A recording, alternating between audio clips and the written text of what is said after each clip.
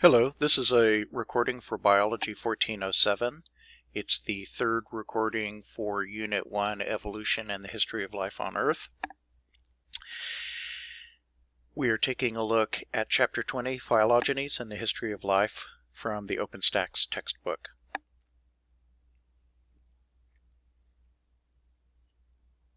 We understand from biological investigation that there's a terrific amount of information having to do with structure and organization, metabolic pathways, the means in which energy is transferred from one location to another, and the way that information is stored, that clearly links all life together. These features are really the same, except for relatively minor differences kind of at the end of the way these processes work that are distinct to different groups of organisms. But the basic ideas and the basic tools, the basic molecular tools, are the same for all life on Earth. So what this again gives us is a terrific amount of biochemical support for the idea that all life on Earth is related in an essential fashion. And of course the idea, the conceptual framework of that relationship is evolution through natural selection from common ancestors. All right. As far as what's on Earth today, cataloged, meaning that we have, careful, adjudicated information, or, properly referenced and cited and evidence-based material. We have about up to 2.3 million species, depending on definitions. There are people that put lots and lots of, they're called lumpers. They put lots of closely related species together in just one species. And there are splitters who consider, highly separated populations of the same species as effectively being different species. So that's why there's some range on this number right here. There's also some uncertainty about, some members of this list of things. And importantly, we by no means have exhausted the total diversity of life on Earth. It is easily substantially more than that, and 5 million different species of everything out there seems to be a very conservative number, but there's a huge amount of diversity of life on Earth. Additionally, counting the number of individuals is really difficult. There are 7 billion humans on Earth, a lot of other life forms. I think 1 trillion, especially including prokaryotes, is a very small number, so I kind of debate this out of our textbook, but there it is.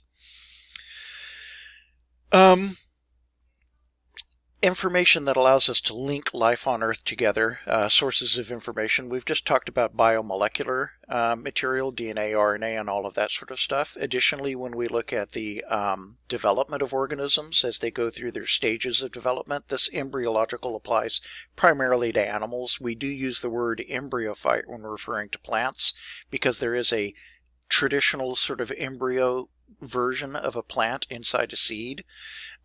Or in the case of non-seed plants, the early form of the developing young plant. But their development is very different from animals in the sense that the pattern is not set early on. The pattern continues replicating all the way through the organism's life. So embryological development is particularly a hallmark of animal development. Behavior psychology, anatomy, that's the morphology, and of course the huge amount of information constantly being exposed through the fossil record. All right.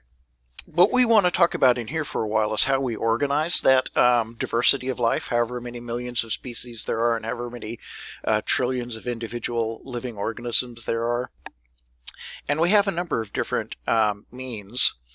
What we want to talk about in this chapter is a organizing system called systematics, which groups organisms based on their hypothesized evolutionary relationships. Remember, all evolutionary relationships that we talk about are hypotheses, except for some very recent, data, because most of these events, most of the speciation events, happened far back in time, long before we were around, or certainly before we were recording any information on this subject. There is, some new data coming, particularly out of the prokaryotic world, where we're seeing, new groups arising in real time right now. Now that we've been paying attention for about 150 years systematically, and also have developed such fabulous investigative tools in the last century, really, the ability to record evolutionary events in real time is starting to pile up, providing live experimental evidence supporting what we've hypothesized as having happened for all life on Earth. One of the best systematic systems is called a phylogeny, which, so this represents a phylogeny right here, and as it says, it is a hypothesis. Since we don't know the evolutionary history of all of these things from first-hand experience, we have to decipher the evolutionary relationships based on these sorts of data that we have available. And that hypothesis is referred to as a phylogeny, or a phylogenetic tree. And this is a tree from a systematics point of view, in that from a common origin it branches off to represent the relationship between different groups of organisms here. Here's that same information illustrated in two different forms, and they have their different uses.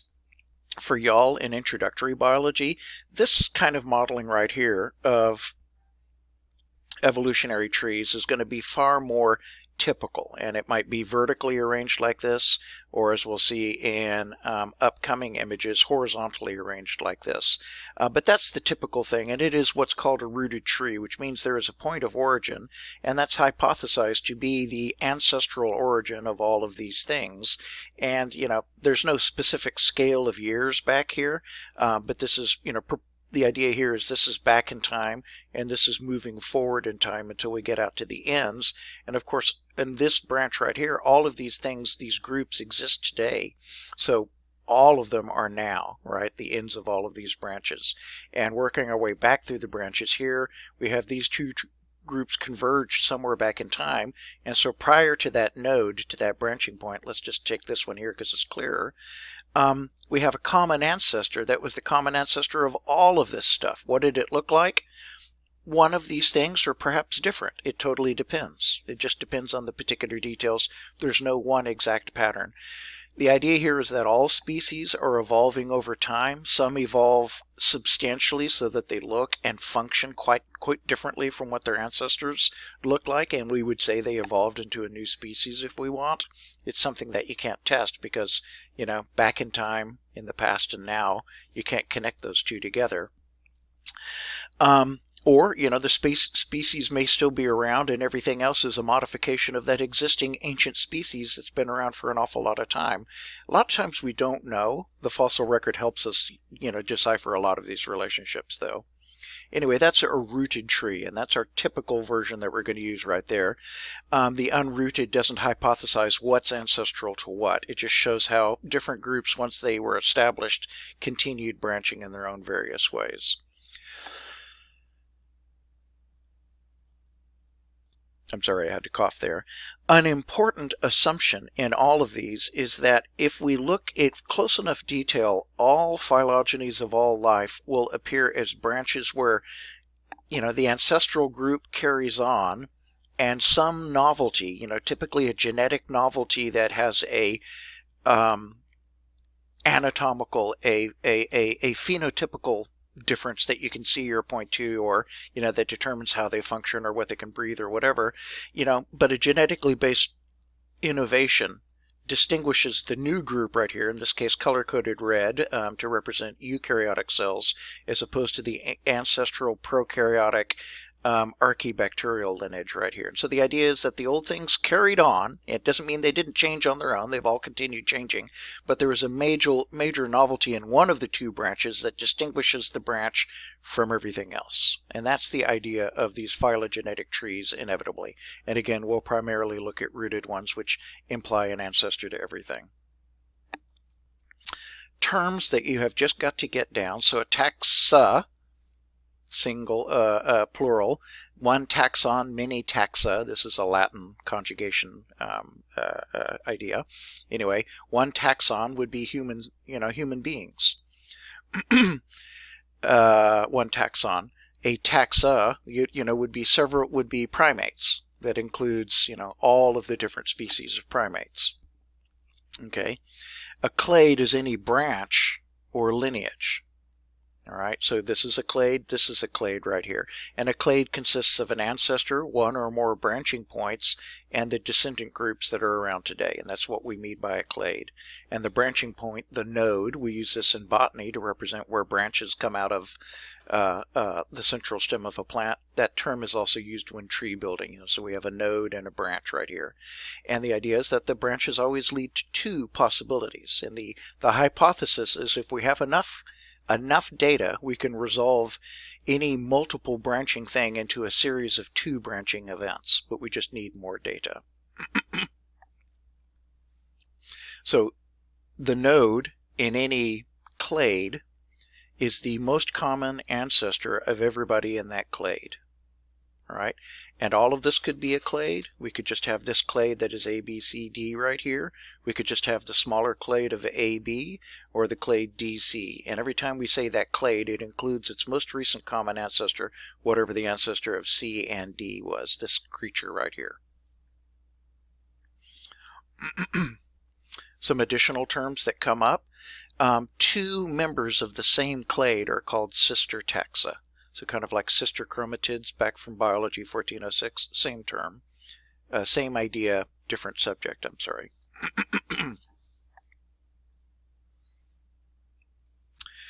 So this is a phylogenetic tree, and we might as well go ahead and start internalizing this one because we're going to use it in the next unit when we look at the diversity and function of animals.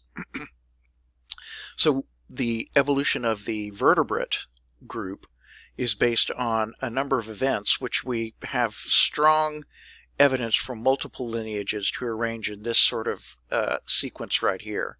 So some animals that didn't have a vertebral column but did have a dorsal neural tube, somites, which means regular blocks of muscle running down the length of the body, and regular segments of that body, as it were, grouped together, but with that dorsal nerve cord, are called chordates, and that would be the ancestor of us, all right? An ancestor at a certain point back in time. There's earlier ancestors further back than that as well. But those chordates still exist today, or descendants of them. Again, this is not the thing that was the ancestor of everybody else. It is a descendant of that ancestor, but it retains a lot of the features that allow us to hypothesize this is likely what the ancestor of everybody else looked like. It would have been an animal kind of like this. And that's a lancet. It is a chordate that doesn't have a bony skeleton in its back. It doesn't have a skull. It doesn't have a jaw. It lacks a whole lot of features, but if we look at it, we're going to think, fish? Weird, primitive, strange fish? And that's kind of what you're getting at right here. Do they have a vertebral column? Well, one of these groups, somewhere along the way, for whatever genetic reasons, developed structure of cartilaginous skeleton surrounding its neural tube. That's the, that's the appearance of vertebrates. So, the presence of a vertebral column, the answer yes. Well, now that's vertebrates. So this is chordates. This is vertebrates. Everybody's got, a vertebral column. They've got lots of other features as well, but they're all vertebrates. So we are vertebrates as well as chordates. Do we have a hinged jaw? Yes. All right. Well, that's what separates all the rest of the fish from lampreys, which is a jawless sort of fish. Same thing for the egg surrounded by a protective membrane. These guys have eggs. These guys have eggs. These guys have eggs, but all of these eggs are a cell surrounded by a thick layer of jelly, then exposed to the water that it's in. All of these things have eggs that are surrounded by a tough membrane. All right, in the case of the frog, flexible. In the case of the lizard, surrounded by a hard shell outside of that. And in the case of the rabbit, that membrane-bound egg implants in the placenta, or implants in the uterine lining, forms a placenta, and carries on developing, but it's surrounded by that membrane all the way to the end, the amnion. hair, etc., etc. So this is a ladder-like, as you see, horizontal phylogenetic tree, and importantly, it gives us some major evolutionary transitions that distinguish one group of vertebrates and their ancestors from each other. Lancet is not a vertebrate; it is a chordate. It's got a notochord and it's got a dorsal nerve cord, but it does not have vertebra. And this is rooted. There's the root, you know. Is it the ultimate root? No, we got to go all the way back in time to find the ultimate root, but we got to go back through a lot of stuff. All right.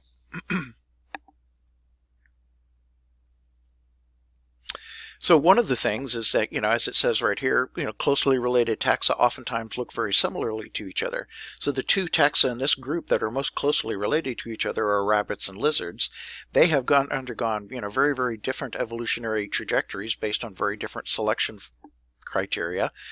That has led in both cases to very well adapted animals that, you know, are abundant, speciose, and live in lots of places. And even though they're closely related to each other, they're pretty darn different from each other. Whereas the lancet, the lamprey, and the fish, there's an awful lot of superficial similarities here, the lancet certainly being the odd one out without a skull even. But there's a lot that you'll recognize as being the same across these, even though this represents far more time and far more distant, you know, divisions in the groups here than that between lizards and rabbits here most recently. And of course, we're going back in time as we go back. This happened before this happened, before this happened, this and this, all right? So, unless specified, and we will see trees where it is specified, but normally the branches, the length doesn't represent anything specific. It is implicit that we're going back in time as we go back here, but there's no measure of how much time. You will see phylogenetic trees where there is a time axis. It's actually on here, and those are very, very useful as well, but it's not automatic unless it's stated. All right. Now, taxonomy, on the other hand, is the traditional version of classifying things, the one that you're all already familiar with. And so in the Linnaean system, we have, you know, actually Linnaeus did not use domains. He started at kingdoms because they didn't know anything about this back when he started his work. So they added a new division above. But domain, kingdom, phylum, class, etc., etc., etc., all the way down. These are ways of categorizing things, and there is no ancestral species just called eukarya. Now we understand that there would be an ancestral single-celled eukaryotic organism living in the oceans that is, you know, the earliest eukaryotic ancestor of a dog right here. But this just represents a classifying term, an organizing principle. Same for the rest of these right here.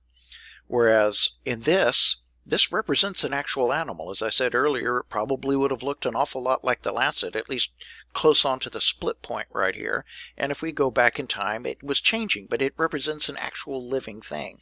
All of these lines represent something that has a descendant that's still around today, unless it's an extinct, you know, branch. This doesn't have that. All right. Nonetheless, we still use it because this is familiar and has utility. We need to organize the huge amount of information. Think about that office with at least 2.1 million files in it that all have to be classified somehow, and that's why we use this taxonomic system from Linnaeus as our usual way of classifying and organizing information about species so that we can retrieve it later. And of course, one of the key features of the Linnaean taxonomic system is this binomial name. Every species gets a binomial, which is its genus plus its specific species epithet. All right, and y'all all know yours. It's Homo sapiens. If you're writing it by hand, like, you know, in your notebook or on something that you're going to turn in for a grade, you're always going to underline the term, and the genus is always capitalized, the species is always lowercase. That's a convention. If you're typing it, we'll always italicize, and the capitalization is still the same right here. Okay. The higher taxonomic names are capitalized, but they're not italicized. So Homidae, primates, mammalia, etc., etc. Everything's capitalized except the specific epithet, and the genus and epithet are going to be italicized or underlined depending on what mode you're using. Handwritten, typed. All right. The idea, and I talked about this in our lecture a little bit, that for phylogenetic classification is that we're working with homologous evolutionary structures right here. So we know that there's a relationship between bats and birds because their wings, have a bone structure that has a terrific amount of common features right here, and they track back all the way to the forelimb of an ancestor, the front limbs of an ancestor that was walking around on the ground. That is the ancestor of birds and is the ancestor of bats. Now, as I discussed in our lecture, this is a bit of a confusing situation right here because the wing of a bird and the wing of a bat are also analogous because they aren't both versions of a pre-existing wing. They are both versions of a pre-existing limb called a front leg.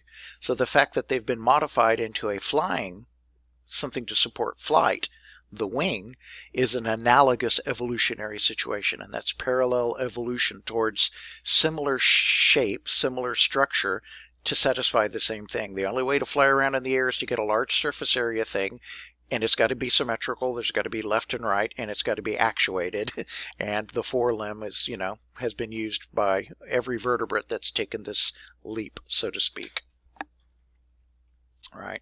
And we're familiar with this idea of homologous characters from our previous work. So here's four limbs of four different major groups of vertebrates: whales, birds right here. Did I say mammals? I meant vertebrates. Whales, which are a mammal, but a vertebrate anyway. Another vertebrate, a bird, which is not a mammal. It's actually a dinosaur, if you will. A dog, another mammal, and a human, a mammal right here. A brachiating, which means move through trees. A walking, a flying, and a swimming limb. But they all have the same pattern. All right. And here's true analogy, where there is no evolutionary relationship between the two wings. So remember, I cautioned you here, these wings represent, if we look far enough back in time, homology. They're both derived from this sort of limb right here, a walking front limb of something. All right? But they are also separate versions, separate solutions to the same problem, how to fly, and they share a huge amount of characteristics because really it's the only way to make this thing work in these animals. And of course, in both cases, they've used the front limb as the modified limb, to give them the surface area to fly. All right. These, however, have no evolutionary relationship except that there is a common ancestor of both of these organisms right here. But the common ancestor of this this dragonfly, and damselflies look similar, but the wings are paired at rest, folded behind them. And this bird right here, their common ancestor was a snail-like thing that had no limbs at all, let alone four limbs and rear limbs. So that means these wings are most truly analogous structures. There's a lot of analogy, pairs to the left and the right, same position relatively in the body. There's got to be a lot that's the same because, there's only so many ways to get up into the air and move around using muscle power, and a wing is that tool. All right, so this is a case of convergent evolution where we've created these analogous characters from utterly different origins.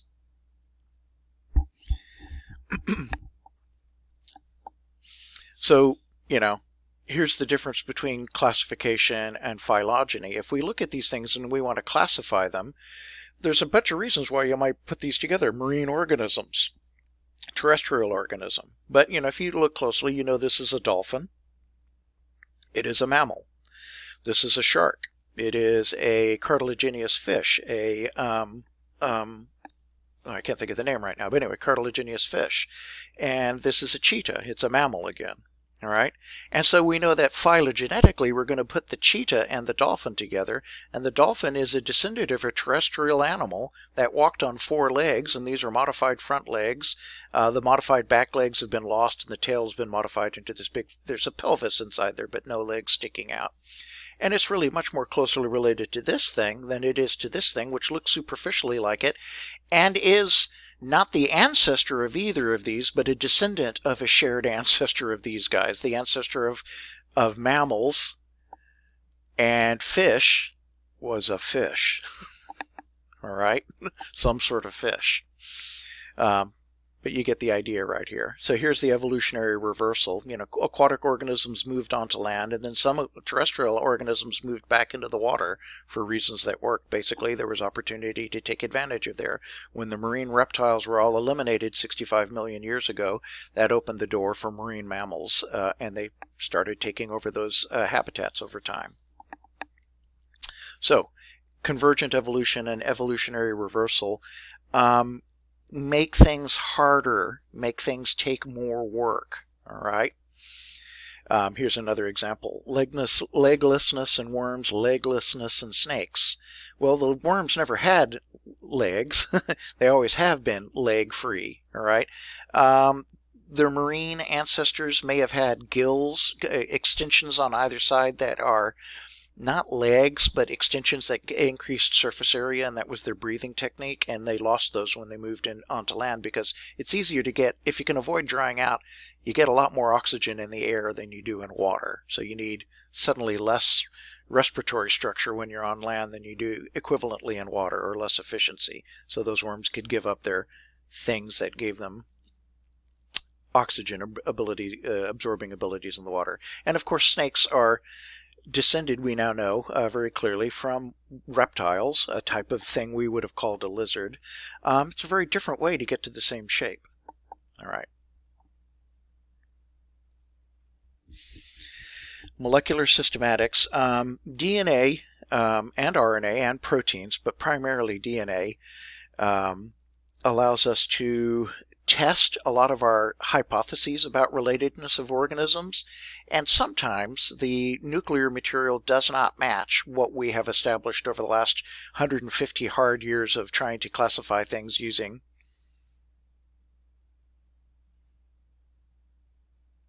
all these other sources of information. But more often than not, the DNA at least roundly supports, you know, what we figured out from these things. Every once in a while we find that there's something different and we misinterpreted this information, and inevitably the DNA, RNA information ends up becoming the most well-supported and most trusted bit of information. All right. You can have convergence in DNA, but it is less likely than it is in all of these other features, you know, that organisms exhibit to adapt to a particular situation. And that is because there's multiple ways to get a particular phenotype, and the idea that random mutations in DNA will lead to the exact same mutations in a whole bunch of genes to get the exact same phenotypic structure is really, really low probability. There's a much higher probability that we'll have two different unique sets of mutations of DNA that lead to changes in proteins, that lead to changes in phenotype, that look and function really similar to each other to solve the same problem in the same environment. That's much more likely, and that's consistently what we find. So we're realizing that the DNA data that we can explore so well these days is really our ultimate determiner of these relationships.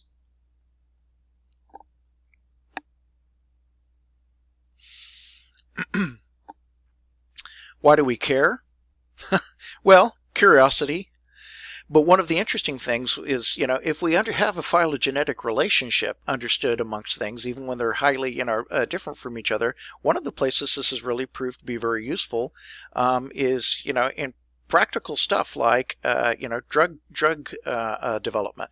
If you're not familiar with it, most of the drugs that we use are derived from some plant somewhere.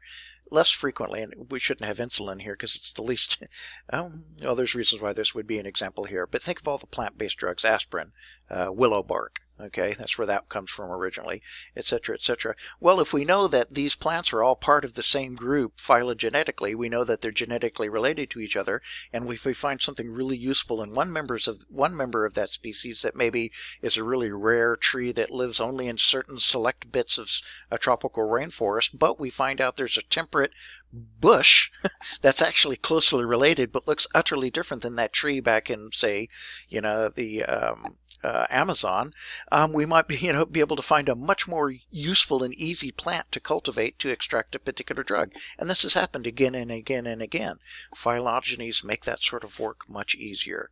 And there's any number of other examples that kind of get us the same knowledge. All right. All right. So cladistics is the process of building phylogenetic trees using data. And again, the data, many sources of data, and classically all of this has been used. These days, more and more, we just go straight to the nuclear and use DNA information or RNA or proteins as our molecular means of creating these phylogenetic trees. And that process is called cladistics. Cladistics is the process of making those phylogenetic trees. And the result is a cladogram. So here we've got another vertical one. It's not rooted, although implicitly there's going to be your root coming out. And it's the same information we looked at a few pages ago. Let's see if we can find it. This right here, same information, just arranged in a slightly different way. All right. And here this allows us, just to point out a couple of different clades. So this whole clade here is the vertebrata, and of course the lancet is excluded. That would be the outgroup, the thing that these guys are all descended from. Another, clade that we can put inside here is the amniota. We could include lampreys and these guys together, and that would be the gnathostomes, things with a jaw. And then these are the amniotes, and these are the mammals, etc., etc. All right, and each of those, clades is nested within a bigger clade, nested within a bigger clade, nested within a bigger clade. But the objective in phylogenetics and in cladistics is to build clades that are monophyletic. All right, so we'll give you an example of what that means. Monophyletic just means that everybody, all the branches from a common point right here, everything downstream of that is grouped together and included in that grouping. Okay, that might seem pretty obvious. What else? How else would I do it? Well, let's look at some examples. All right. So here's some examples where we have monophyletic clades, and then others where we don't have monophyletic clades. Okay. So here we've got a clade that includes animals, fungi, and plants. And what's unique about these is that they all appear to be descended from some common ancestors. This is going to actually include a whole lot of algae and a whole lot of other things as well in this grouping right here, but there's a common ancestry for all of these. And these, of course, are the three big multicellular forms of life on Earth. Flagellates is a group of single-celled organisms, Euglena being one of them, that shows up down here. And that is a clade with just one branch in this picture. What's not shown here is that the flagellates is plural. There's actually lots and lots of species. So if we wanted to, we could add a huge amount of detail on here to get the entire family tree of flagellates, but it'd be a very crowded picture. So for simplicity's sake, if we're just interested in the relationship between flagellates and the rest of these major groups of eukaryotic cells, we're just going to put them in one branch and call it flagellates. Okay. Now here's situations where we don't have monophyletics. We could classify flagellates and ciliates together, but they are not the only descendants of this common ancestor. There's a whole bunch of others that we're excluding for whatever reason. So this is not a monophyletic grouping, taking ciliates and flagellates and putting them together for some reason.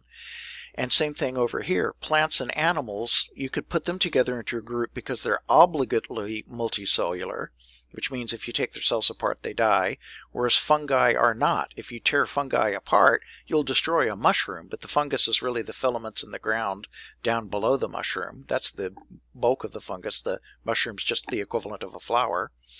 But fungi are excluded because they're not obligately multicellular in the same way that plants or animals are.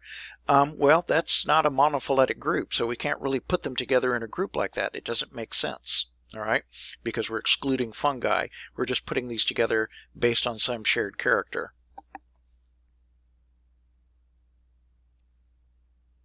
All right.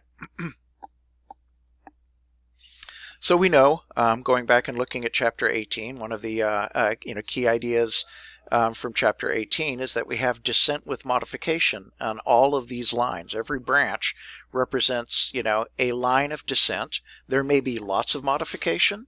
There may be very little. There's no one rule.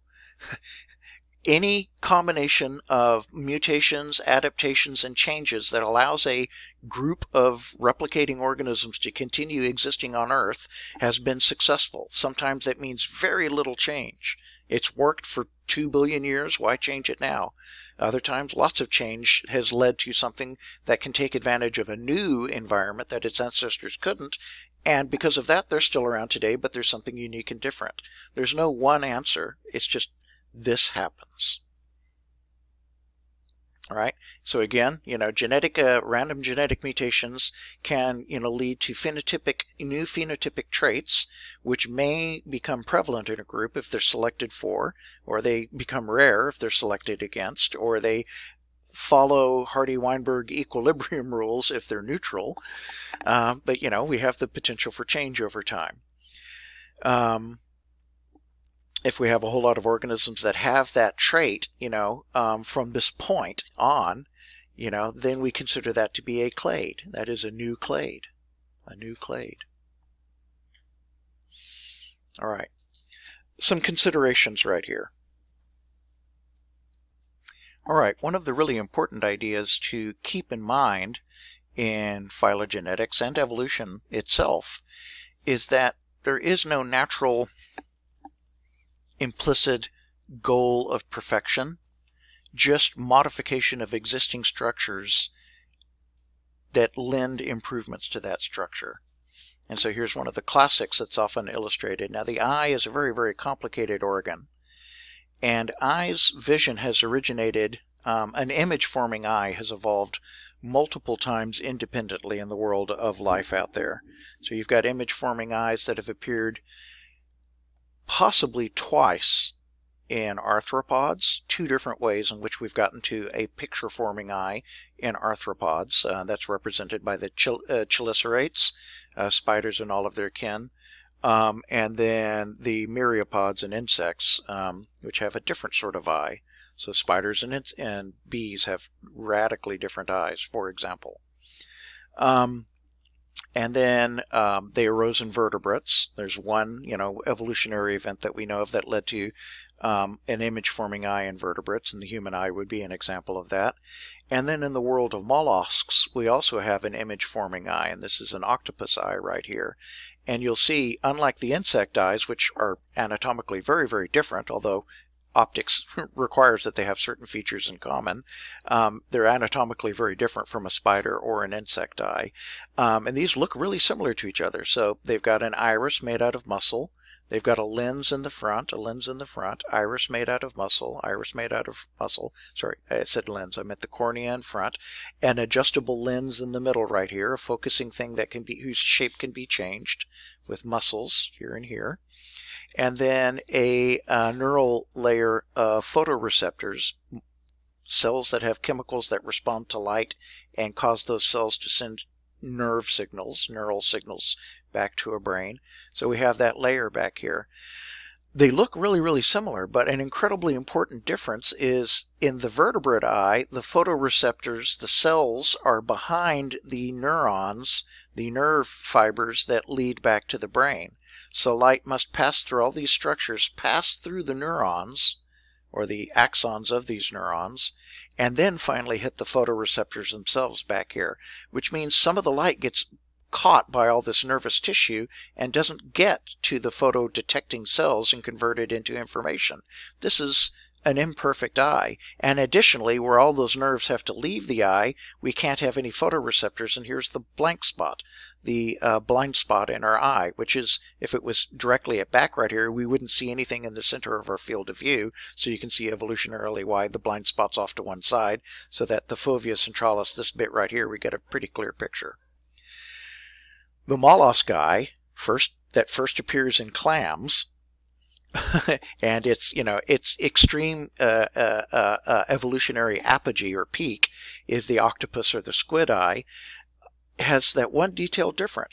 The photoreceptors are in front of the neurons. So here the photoreceptors are directly exposed to light, and there is no blind spot, even though the nerve, the optic nerve, could come off in roughly the same position because the neurons come off the back of the photodetecting cells. technically, if you were engineering it, this is a better eye. It doesn't have a blind spot. It doesn't have neurons in the way of light hitting photoreceptors. This is a less good eye. This one works like a champ because a huge number of evolutionary adaptations have minimized the negative impacts of this thing, but we can never get this eye to be that eye because we'd have to undo all of this to turn it inside out, which only worked when there were primitive eyes. The inside out versions of these two eyes, this version and this version, in the most primitive, oh, there's some light over there, that's it, that's all the eye does, both work just as well. And as they've gotten better and better and better, the limitations of the vertebrate eye have become increasingly apparent, while those limitations do not manifest nearly so dramatically in the molluscan eye right here. And that's what we mean by not leading to perfection. So, the best eyes of this model right here are generally accepted to be in birds of prey, eagles, falcons, and stuff like that. And they have exquisite vision, but they still have a blind spot and they still have some of these limitations. In other words, they could have even better eyes if they could have this, but they don't, and they can't. That'll never happen.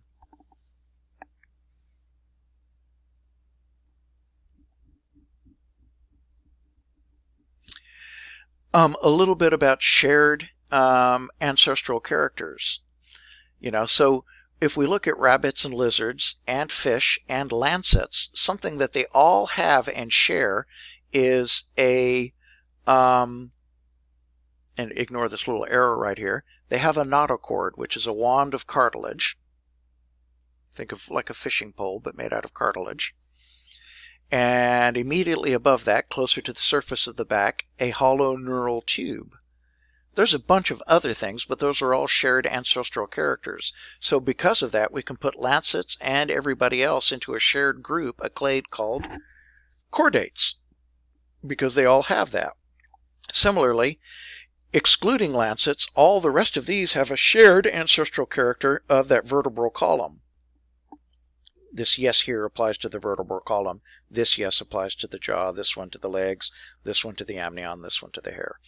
So, that makes all of these guys vertebrates within the larger clade chordates. This clade is chordates. This clade, excluding the lancets, is vertebrates, and so on and so forth. On the other hand, we can have a shared derived character. So the shared ancestral character is the anapomorphy. The proper term for that is an anapomorphy, that unites all the members of a clade. All right. The shared derived characters, the synapomorphies, are the things that distinguish one member of a clade from other members of that clade. So the synapomorphy that distinguishes rabbits from everybody else right here is the fact that they have hair. That's their unique. There's others, mammary glands and a bunch of other things as well. But that's one of the synapomorphies that's used in this classification process, the presence of hair or fur. Okay. Choosing the right relationship.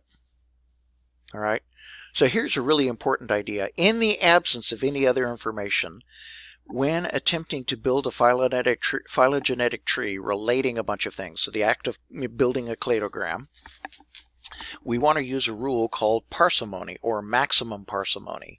And the idea there is that we use the simplest possible explanation to explain what we see today. So we've got these organisms right here. One organism has,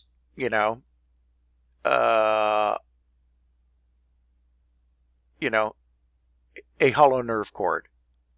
Number 2 also has a hollow nerve cord. A represents hollow nerve cord for all of them. Okay. B represents having a backbone, vertebral column surrounding that hollow, nerve column, and so species 2 and species 3 both have that one. And then finally, we've got these unique characters, the presence of feathers, I'm just making these up as I go, and the presence of hair on these right here. Well, here's one explanation that we could have of how we would get, to that sort of sequence here, that A was the ancestor of all of these, something involving trait A, and it's still present in all three of these. And then there was a branching right here that led to another group, no other changes, and only after we branched again to create these two branches right here did we have B appear as an evolutionary innovation in both of these, and then C on this line and D on this line. That could very well be true. There's no rule that says it's not, but in the absence of any evidence to allow us to choose this one over this one, maximum parsimony asks us to use this one because it required less evolutionary things to occur. One appearance of A, one appearance of B, which is now shared amongst all these descendants right here, and then C, unique, animals with feathers, birds, and D, unique animals with hair, mammals. Okay, that's the simpler answer, and in the absence of any other information, that's what we pick. Now, every once in a while, we find this is not right, and in fact, a more complicated evolutionary story is, in fact, the more accurate one, based on the evidence that we can collect. But this has proved extraordinarily useful. Using the rule of parsimony generally leads us in the right direction. Occasionally not, but generally so. You might have also encountered this idea in science from another perspective. It's called Occam's razor. And the idea is that you remove, Occam's razor is an intellectual tool, remove the more complicated, fantastical explanations for something and the really improbable things until what's left must be, a mass that contains the true answer to the question. And that's our ideal of parsing away. To pare is to cut things away. You've heard of a paring knife in the kitchen. That's to cut away material from a fruit, typically. And that's kind of the origin of this word right here. To cut and, cut away from until you get to the core or the center of something. Okay. So Darwin first started thinking about this. He didn't leave much of a visual clue back in the old day, I think, which I talked to you all about in a previous recording. Most textbooks and most science books written by anybody were all words and no pictures, because pictures are really, really hard to recreate, so they're always terribly expensive. Only recently has that changed. Okay, but he did think in the form of trees, right? And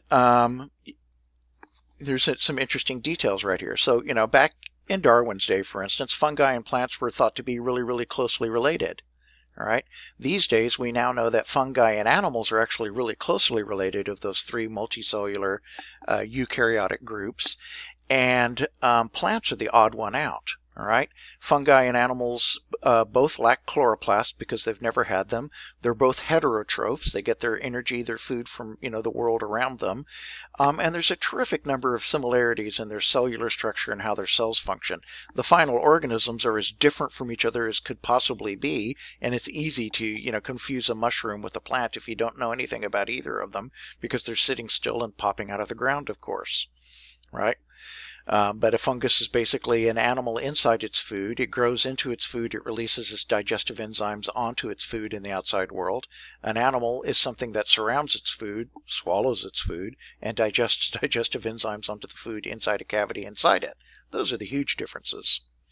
Similarly, we used to think of birds and reptiles and mammals as being three distinct separate groups of vertebrates, right?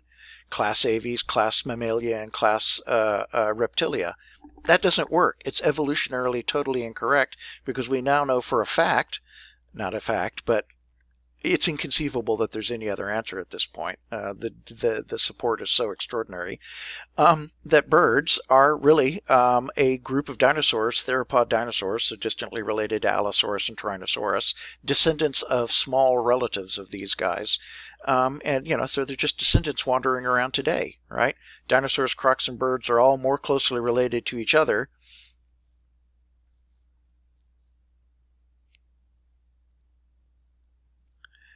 than they are to modern reptiles, like rattlesnakes and, Komodo dragons and all of those guys. All right. Some important ideas right here. We're going to use two different species concepts when talking about phylogenies. What is a species? It might seem fairly obvious. Cheetah, cat, wheat, whatever. But, most of the things we call a species that we normally think of are eukaryotes that reproduce sexually. And that's the biological species concept. So if you've got members of a population that trade gametes back and forth with each other, all right, interbreeding population, and that don't share gametes with another population somewhere else, reproductively isolated, that is defined as a biological species. All right. So it doesn't really work for things that reproduce asexually. All right, it doesn't work for bacteria. So those we sometimes refer to them as biological species because we've identified that, this cloud of them is all descended from a relatively recent shared ancestor. But basically, asexually reproducing things are just endlessly branching trees, diversifying steadily and continuously because, unless there's some means of homogenizing them back. And so truly asexual organisms that have no other means of sharing genetic material really don't count as species because they're all kind of going their own direction down their own branch, accumulating mutations and changes over time. And that's what's referred to as the phylogenetic species concept. So that works well for things that don't sexually reproduce. We'll go ahead and call them phylogenetic species concepts. All right. Biological species concept, phylogenetic species concept. So depending on what your questions are in biology would determine which of those is the more useful concept for you. There's also morphological species concepts. That is the only thing you can use for fossils. What else is there but the anatomy you're looking at? And we attempt to put everything that looks like a tyrannosaur together in one thing called Tyrannosaurus rex. After a lot of work, we found out there's a bunch of different tyrannosaurs, yada, yada, yada. All right. Here's a big problem, but also an extraordinary and exquisite complication that makes biology really, really interesting. And that is horizontal gene transfer, HGT, but horizontal gene transfer. When you hand copies of your chromosomes and genes to your children, that's called vertical gene transfer from generation to generation to generation, going down time, which is usually, going up the tree, or, whatever. But anyway, going forward in time. Horizontal gene transfer is the exchange of genetic material so that it can be used between two currently living organisms, swapping of that material, however it gets from one to another. All right. And oftentimes it can be between unrelated species. There's also horizontal gene transfer amongst members of a species. We'll see that in just a second. But it also happens amongst unrelated species, which makes genetics much more complicated. The transposons that you looked at are very, very similar to viruses. And just like transposons can copy a gene and move that copy of a gene to another location somewhere else in an organism's genome, viruses can copy a gene when they infect one cell, and if that virus is capable of infecting cells of another species, swine flu, avian flu are both examples of this, when they infect cells of the new species, they can bring a gene from the old species into the new species, which is a radical thing. It is now widely understood, even in our own human genome, since we've been humans, and certainly before primates showed up, but the ancestors of humans today, that this sort of horizontal gene transfer is a non-trivial part of the heritage that's led to us today. In other words, we have genes in us. Vertebrates have genes in them that clearly belong in bacteria or come from viruses or come from another group of animals. All right. And, it takes a long time to, show you the proof and explain these. But, a terrific amount of research has shown that this is very, very likely. Again, we can't prove it. It's all stuff that happened in the past, but the pattern strongly supports that interpretation. So here's some examples of horizontal gene transfer. Bacteria have three means of sharing genetic material. One is called transformation, and bacteria in aquatic settings routinely take in DNA usually when they're under stress, when the cells are under stress, they take in DNA from the outside environment through accident or design. It's hard to tell, but it happens. And it can be a foreign piece of DNA from anything, from a human cell, from an algal cell, from a fish, from another bacterium, from an archaebacterium. It doesn't matter. But, occasionally that bit of DNA is brought in, and occasionally it gets incorporated into the genome of the host cell, and now we've got new genetic powers. This cell has now acquired some new capabilities to make new proteins that might give it new capabilities. And that's really the adaptive value of transformation. Cells under stress, they're dying, they're unable to reproduce very rapidly because they're not working well in their environment, reach blindly for more genetic material and use it. And if it works, great, they survive. And they're selected for. Similarly, viruses, this is a phage virus right here, as they infect one cell after another, and even viruses that just infect members of the same species move genetic material amongst members of those species, and so we can get duplication events of genes that way, and transfer of genes. And then finally, there's conjugation, where a lot of different types of bacteria, including E. coli, can build a hollow protein tube between them, conjugation pilus, P-I-L-U-S, and there it is right there, and run off a copy of some bit of DNA that they have, usually on an accessory chromosome called a plasmid, and introduce that to the other cell. So it has nothing to do with reproduction, although it's sometimes called bacterial sex, but it has everything to do with sharing some genetic information. And oftentimes the proliferation of antibiotic-resistant genes through a population of bacteria is accomplished this way. And then, of course, by reproduction. If this cell reproduces and is carrying this plasmid with antibiotic-resistant genes, the two cells that are a result, of course, will carry a copy of it, but here they can transfer it to another already existing cell. Very interesting. So those are all examples of horizontal gene transfer that are not involved in reproduction. We also see it in eukaryotic organisms. A famous example is that there are all kinds of species of aphids that produce chemicals that are based on genes that come from a host plant they're tightly associated with. The genes are from the plant, by looking at by comparing different, species of aphids from different areas and looking at their genetics and then looking at the genetics of the host plants, we find that these guys will have genes in them that only occur in this plant. These guys have genes in them that only occur in this plant, and there's no crossover between the two. There's regular aphid genes, that's the stuff that's common to both of these. But there's an example, and aphids are particularly famous for having this particular feature right here. Here's some other examples right here. Transposons transferring between rite and millet. Fungi that take up a Taxol, a cancer-preventing substance from yew trees right here. And this carotenoid enzyme transferred from fungi to aphid. I said plants, I meant the fungus inhabiting the aphid right here, inhabiting the plant, the fungus. Anyway, there's plenty of evidence of this sort of stuff going on in eukaryotes, and there's probably a lot more that we just don't know about yet.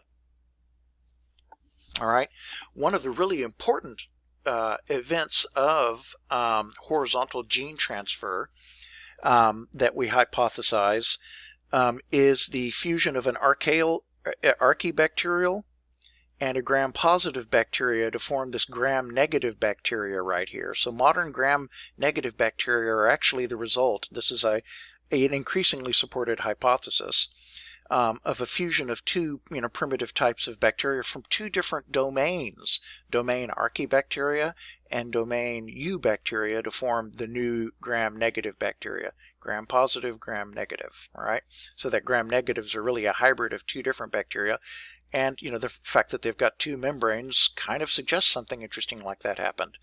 Even more solidly supported is the idea that modern eukaryotic cells are the result of the fusion of two or more prokaryotic cells, or perhaps the very first eukaryotic cell, which was to say a large predatory cell, and it has a hodgepodge of different signals in its genetic material, as it says right here, informational genes from archaebacteria, operational genes, the information storing genes versus expressed regulatory genes from bacteria that are all present in the nucleus right here.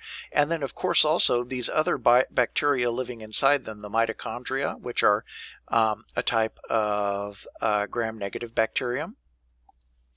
And the chloroplasts, not in this is an animal cell right here, but if it was a plant cell, chloroplasts, which are a modified blue-green algae, cyanobacterium, photosynthetic bacterium. And in those cases, we see the genome of the alpha bacterium, the mitochondria. Some of the genes that would have been present in that true, free living thing that we would call it a mitochondrion, some of those genes are now in the nucleus of the host cells. And so these have really stripped down genes. Same thing for chloroplasts and those cells that have chloroplasts. And so that's a case of, fusion, genome fusion to form the eukaryote. Excuse me. The eukaryotic cell. So the hypothesis is that the earliest, ancestor of the eukaryotic cell was a predatory, unprotected, large prokaryotic cell, right? It had a nuclear, containing area right here. And it's predatory in the sense that it could swallow, it could invaginate. Here's a little vacuole being formed. It could swallow smaller bacterial particles, pinch them off, and put them in a little bubble of membrane inside. If you have a cell wall, that can't be done. So this is a non-protected carnivorous or predatory bacterial cell that lives off of other bacteria, any others, whatever it can get that it can metabolize really, but assumably other cells primarily. And we fold in the outer membrane to create pockets where those cells are held and stored and digested, and that process has been modified to create this interior network of channels and paths and pipes that eventually has been organized into the nuclear membrane with the endoplasmic reticulum and Golgi apparatus and all of these other structures emanating around it. Lots and lots of compartmentalized membrane-bound regions. And then we've had these symbiotic events where bacteria were incorporated into them, probably as food. This still happens today. We have cells that ingest, including in us. We have diseases that are caused by when our cells ingest a bacterium that normally they would metabolize and destroy. They can't, and the bacteria lives inside a compartment inside the host cell and causes disease, tuberculosis, for instance. There's any number of bacterial infections in us and in any number of organisms out there where the bacteria succeed in living in a capsule inside the host organism. And that's the assumed ancestry of mitochondria and then later cyanobacteria in modern eukaryotes. This happened early on in the eukaryotic lineage and leads to all current eukaryotes. They all have mitochondria. And then a branch, a separate clade, somewhere down the line after, there was a branch going off one direction, another branch, so here's a clade right here, had a second endosymbiotic event where they took in these photosynthetic bacteria and, again, couldn't digest them, couldn't eat them, but they were maintained internally, and what was a parasitic relationship finally changed into a mutualistic relationship. Same thing with the mitochondria right here. Mitochondria gets lots of oxygen and sugar and produces bucket loads of ATP as a result. Chloroplasts, of course, if you provide them with CO2 and sunlight and water, they produce sugars, and etc., etc. A couple of final little ideas right here. So just like this confuses the situation, so a eukaryotic cell is really the combination of a terrific amount of endosymbiotic events and mixing of genomes. So if you untangle the eukaryotic genome, it suddenly branches out to many, many previous origins, which is not a single point of origin, but in fact 3 branches lead to the eukaryotic cell. Certainly 3 branches lead to the modern eukaryotic plant cell. The evolution of the eukaryotic cell itself, the evolution of the aerobic eukaryotic cell, the presence of mitochondria, and then the evolution of the eukaryotic aerobic autotrophic cell, the modern plant cell and algal cell. And so that's what we're getting at right here. That's the situation, So here we have plants and algae, and they are the results of the evolution of this ancestral eukaryotic cell, the endosymbiosis of mitochondria. So that's true for all current eukaryotes. There's a couple of weird ones that don't have mitochondria. I think two clades, two species have been discovered out of hundreds of thousands, or that do millions, I'm sorry, that do have mitochondria. So there's a couple. So mitochondria are kind of a definitive character of eukaryotes. But notice chloroplasts showed up much more recently in time. We're going forward in time right here, and are present only and this drawing's not so good right here. It should be, the branch should be connecting just directly to plants and algae, bypassing animals and fungi right here. And the same for these other groups. If this happened to create us, it's probably happened a lot in these other simpler prokaryotic cells, the archaebacteria and the eubacteria, and that's the web of life. And so the idea here is that a certain amount of order has come out of a real free-for-all of sharing and mixing and matching genetic material over evolutionary history. Most of this would have been pretty far back in time and is happening less now than it used to. Another variation on that same idea is the ring of life, and that the idea here is that the very earliest life on Earth, there really wasn't one. There was really just one species. It was a whole bunch of bacteria that all did an awful lot of this, one way or another. And so they were all sharing genetic material, which, if they share genetic material, technically they're all one biological species, is the idea. If there's a lot of genetic material being shared amongst all of them, at a high enough level. And so that's the idea of what this ring of life represents right here. Just this unified pool of shared resources bacteria, shared genetic tools bacteria, of which at least three relatively large stable groups that reduced the genetic sharing quite a bit have arisen out of them: the archaebacteria, the eukarya, and the eubacteria. And in this case, eukaryotes and archaebacteria aren't closely related to each other, or aren't any more closely related to each other than they are to bacteria. So these guys don't come off as a single branch and then branch, which is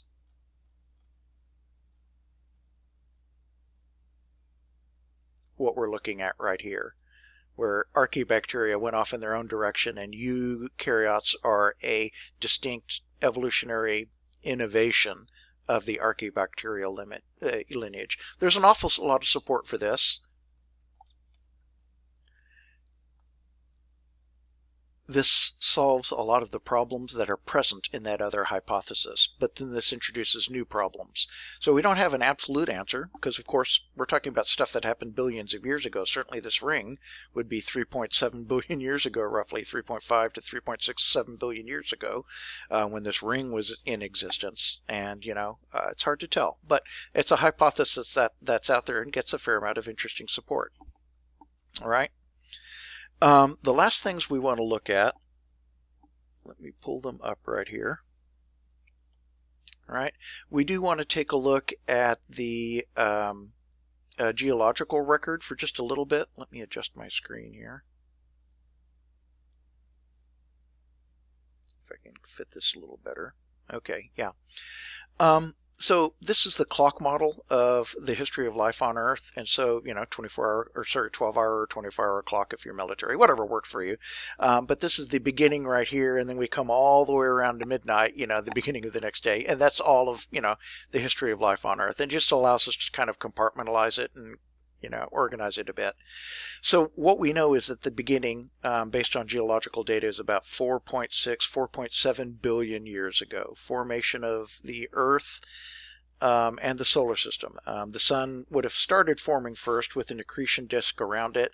A local increased density regions would have been the seeds of many, many planets, probably dozens or hundreds of planetoids.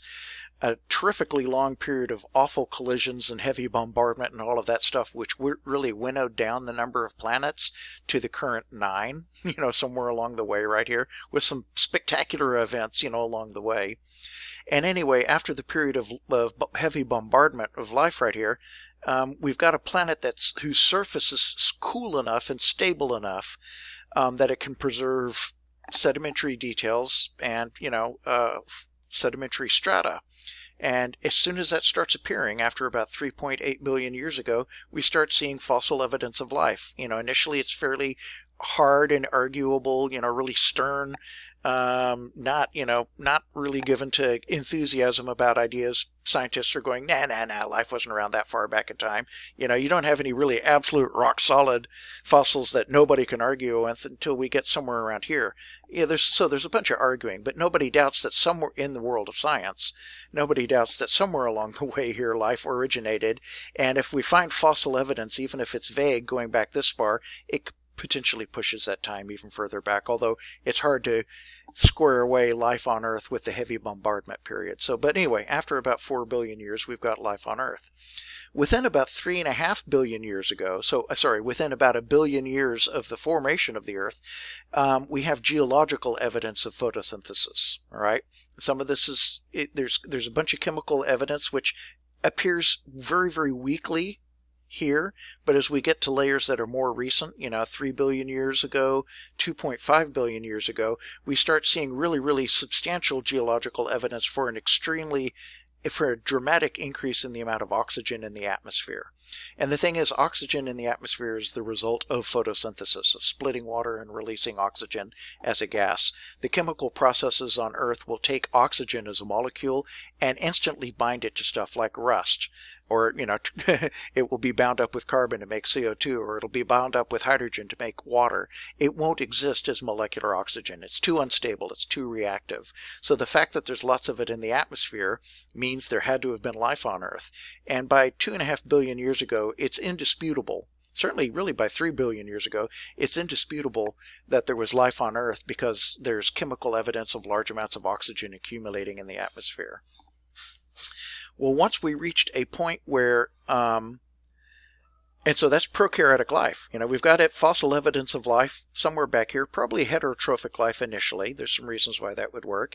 And then later on, photosynthetic life, able to make its own organic molecules. The original heterotrophic life right here was using organic molecules that are produced abiotically, through abiotic processes. Especially early in the history of life on Earth, there were a lot of areas where theoretically the conditions to make organic molecules from inorganic molecules without life prevailed. Certainly bombardment from space with, amino acid rich, space material like carbonaceous chondrites and stuff like that would have supported life back then. But eventually they became so abundant that they had to start making their own food or all go extinct, basically, or, have their numbers cut way back down. So anyway, photosynthesis shows up somewhere along the way here. And so now we've got heterotrophic and autotrophic bacteria. And of course, they're still here today doing a fine job and representing the bulk of all life on Earth and the bulk of all changes to the surface. About 2 billion years ago, plus or minus, we have the first evidence of eukaryotic cells showing up, the dark blue right here, and that's that endosymbiotic event I was telling you about earlier. So from about 2 billion years ago going forward, we have increasing fossil evidence of eukaryotic cells. And then, as we see back here, about 1.3, 1.4 billion years ago, we have the first eukaryotic, first multicellular cells. We have some fossils right here that are almost unequivocally embryos of multicellular things. They probably weren't super complicated, but they were multicellular because we have fossil embryos going back in time back here. Think of the morula, or the cleavage stage of development. If you're familiar with those terms, we'll see them in our next unit. That's what we have fossils of back here. So multicellular life by 1.3 billion years ago. We had a number of ice ages, snowball Earth back here, another snowball Earth back here. The Earth basically froze over. There was a huge regression of the diversity and the distribution of life on Earth, but once everything melted, we had a great big boom and much life spreading out all over the place. So the Cambrian explosion is an example of that. About 800 million years ago, we start, having the first fossil evidence of animals, and by 530 million years ago, the Cambrian explosion, it's an adaptive radiation, that kind of explosion, a whole bunch of species appearing where none were before, shows us we have multicellular life and animals now on Earth. The first vertebrates and land animals, as it says right here. and land plants first showing up right here. Vertebrates and first animals on land right after plants. We had animals visiting land beforehand, but if there's nothing to eat, they're not going to stay up there. Once there's food, they stayed. Okay, and then, you know, much more recently, mammals, dinosaurs, etc., etc., etc., you know, in the last little region. We also have names for these regions. The period of heavy bombardment is called the Hadean, as in Hades, as in hell. And then from 3.8 to about 2.5 billion years ago, the Archean era. Archaea is in the archaebacteria, the ancient ones. And then the Proterozoic. This is the first proto-animals. Proterozoic means proto-animal. And, you know, during the Proterozoic, the animals show up in the fossil record eventually. And there's a bunch of hard work, you know, eukaryotic cells, multicellular eukaryotes, and then finally plants and animals. And that's the Proterozoic. And then we have the Mesozoic. Sorry, and then we divide the more recent time from 550 million years ago, roughly, to the present into three regions. The Paleozoic, this means prototype animals, this means ancient animals, and it is ancient animals. Most of the stuff you're not so familiar with from your imagery. When you think of, you know, most people think of ancient animals, they're going to pop up a dinosaur in their head. Well, that happens in the Mesozoic, the middle period of life, from 251 million to 65 million years ago. 540 is the beginning of the Paleozoic, 250 the beginning of the Mesozoic, 65 million years. Most people kind of know this date. Dinosaurs went extinct, big thing hit Earth. 65 million years to now is the Cenozoic. We assume there was a big extinction event right here, right before photosynthesis, when the food ran out. We know for a fact, well, there's a lot of support for the fact that there would have been a pretty big extinction of event here during this snowball period right here. Probably some others along here. Certainly another big extinction event during this snowball Earth right here. Extinctions predating the 530 million years ago Cambrian explosion, extinction event. And then each one of these lines right here represents a major extinction. So 542 million years ago, big extinction event. Out of that arose most modern animal life, you know, forms of them. Weird, but recognizable. 250 million years ago was a huge disaster, the worst extinction event on Earth, probably, in the sense that the Earth was populated by a lot more complex stuff by now. Things went so bad, the great majority of everything went extinct. And then again, from that cometary or asteroid impact in the Yucatan, 65 million years ago, the great extinction event of 65 million years ago. There's a couple of other big ones noted in here. Two more here, one more right here, to give you all of your extinctions. All right.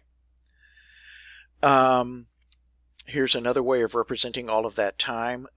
We are starting back here. Here's the Hadean, here's the Archean, here's the Proterozoic, and then here's the Phanerozoic. So the Phanerozoic is all of this, all right? So this first thing here gives us the biggest chunks of our whale. Then we take the Phanerozoic to 540 million years ago, Cambrian explosion, and break it up, spread it out right here. And we've got the Paleozoic, the Mesozoic, and the Cenozoic. All right, age of dinosaurs, age of more ancient life, fish, everything. Cenozoic, you know, everything since the great dinosaur, you know, extinction. And then we take the Cenozoic and we expand it out to make the Paleocene, the Eocene, the Oligocene, and the Neogene right here.